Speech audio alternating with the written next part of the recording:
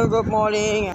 I've currently been a sales representative for multiple industries. Currently, I'm attached to this traveling goods company that's been manufacturing traveling goods items, products for consumers, low ticket sales. But I've been involved in high ticket sales before. I don't know what high ticket sales probably meant to you guys, but I've been selling IT products. I don't know whether it suits these, but I think so. It is high ticket sales.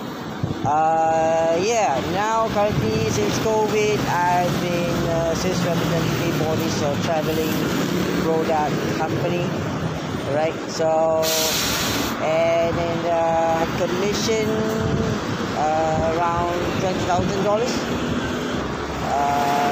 I know that calls full time is involved, right?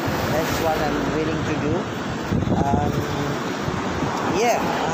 Now and I'm in an Eastern time zone. So I hope this video helps a lot. Thank you. Bye bye.